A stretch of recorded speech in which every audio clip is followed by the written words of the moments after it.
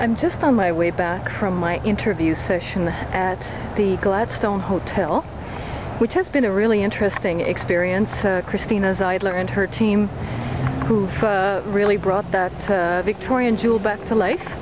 And I'm just back on my way to Toronto's East End now. I'm on the CNE grounds, and right in front of me is Princess Gates. So the Princess Gates are basically the main entrance area into the Canadian National Exhibition. You will see Lake Ontario is just down there, all the different parks, and I think here we've got some sort of a photo shoot going on with a guy in, I'm going to have to walk up to this because there's a guy that's half naked. And it's not too cold actually, it's probably about 15 degrees.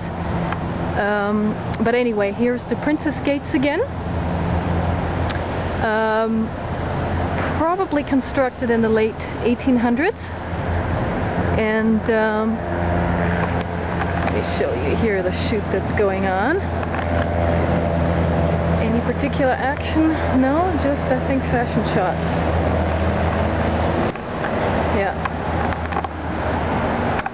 Now, I'm walking through underneath the Princess Gates right here and giving you a shot here. We're officially opened on Tuesday, August the 13th. Oh my god, how am I going to read that? MDCCCXXV22. What the heck is that? That's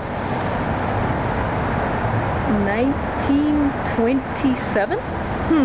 Okay, I'm not quite sure if I added all that up correctly. I'm not into Roman numerals. But anyway, in front of me is the CN Tower and some of the new condos that have been built in Toronto. And although it's rush hour now, actually this area is phenomenally quiet considering. And up here you see the statue that's crowning the top of the entrance to the Canadian National Exhibition, and I think I was right, 1927.